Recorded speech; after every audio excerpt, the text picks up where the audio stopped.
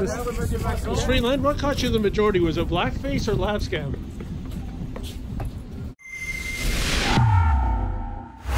David Menzies for the Rebel News here in Ottawa. Well, in about half an hour or so, the first Liberal caucus meeting post-election is going to take place in the building behind me.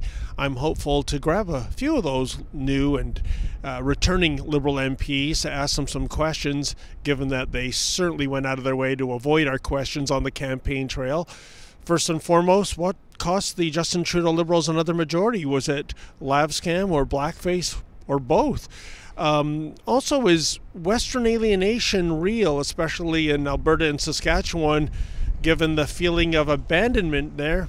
Also, since marching in gay pride parades became something of an issue for Andrew Scheer and the Conservatives, I'm curious if those Liberal MPs who are Muslim consider homosexuality to be haram.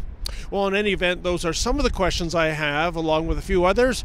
Let's see if this time around transparency and sunny ways will prevail, and these Liberals will actually answer these queries. Oh, Mr. Algabra, do you consider homosexuality to be haram? Oh, sir? No. Is it? You're a pleasant guy, right? Thank you. Hey, Mr. Blair, how you doing? Good, sir. Just wondering, why do you not live in the riding that you represent? I live in the City of Toronto, and I have served the City of Toronto, including my riding, for over 40 years. But not Scarborough, is it because it's too crime-infested, sir? Don't be silly. Because Scarborough actually has the lowest crime rate of any part of the City of Toronto, and the City of Toronto is one of the safest cities in the world. Compared to your neighborhood, sir, in Forest Hill. Say, Mr. Levitt, why did you say that the BDS movement is sometimes anti-Israel as opposed to always at the debate? Mr. Levitt? Can you comment, sir? Sir, can you tell us what cost the Liberals the majority? Was it lab scam or blackface? Sorry. No.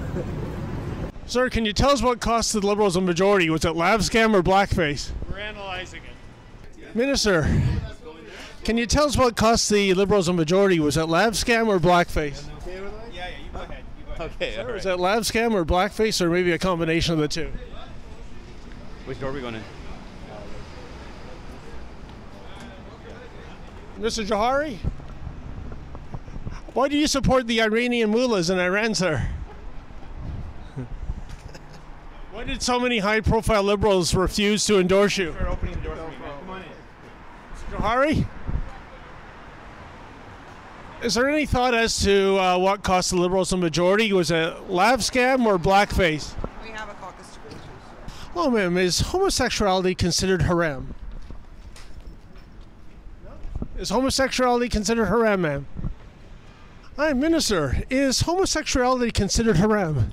Minister saying, is it? What do you think cost the Liberals a majority this term? Was it blackface or lab scam?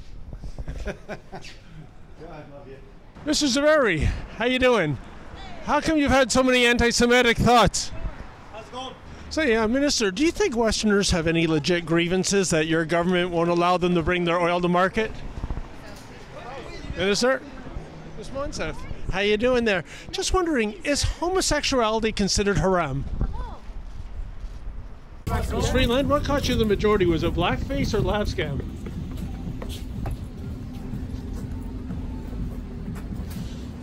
Why do you think this government does not have a majority anymore? Is it because of lab scam or blackface? I don't think it's any of those reasons. Look, an election's always a mix of issues. I think the Liberal government in the last term did a lot for Canadians right across the country, but I don't think that message got out in the way that it should have. On many of the doors I knocked on, an awful lot of people didn't know what we had done.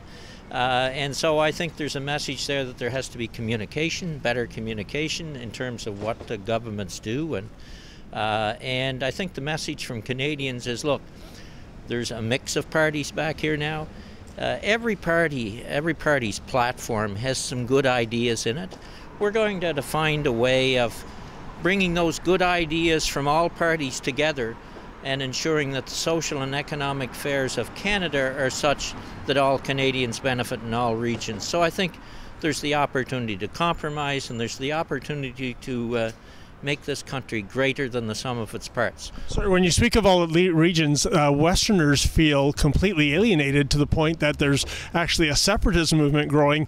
What would you have to say to those people who are frustrated that they can't bring their product, oil, to market? Well, the first thing I'd say is that people need to look at the facts.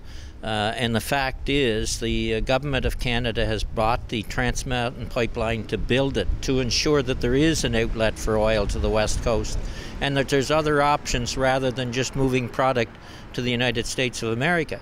So let's start dealing with facts rather than assumptions. That'd be a good start. Yes, there's concerns by people in the West. There's also concerns by people in every other region of the country. And that's why I say the mix of parties, the good ideas out of every party's platform, we need to find a way of pulling them together and make the country great for everyone. Well, all the MPs, the returning ones and the new ones, are now ensconced in the building behind me having their first post-election caucus meeting. Love to be a fly on the wall for that one. In the meantime, as you saw, with the exception of Mr. Easter, precious few Liberals had the time of day for us when it came to giving answers to, admittedly, tough questions, but that is their job, or one would think it's their job.